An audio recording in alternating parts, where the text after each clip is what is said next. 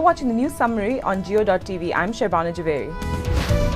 Interior Minister Rehman Malik says the decision to terminate the use of prepaid mobile services in Pakistan will be made after consultation with the government. Meanwhile, the system of SIM card issuance will be strengthened.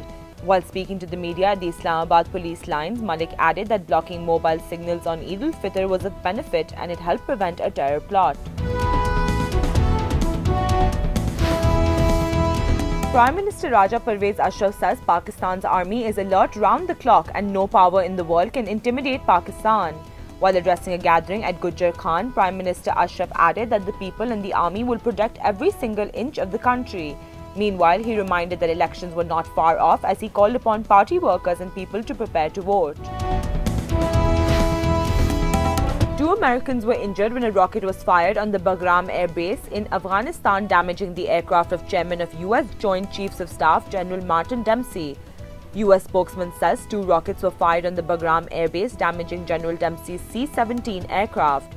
General Martin Dempsey managed to leave the base using another plane, while 2 Americans from the maintenance crew suffered minor injuries during the attack.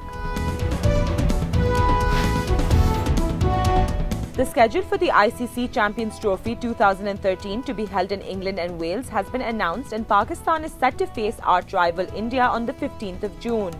The top 8 in the ICC ODI rankings will start the competition on June 6th, with India facing South Africa in the opening game, while the final will be played on the 23rd of June.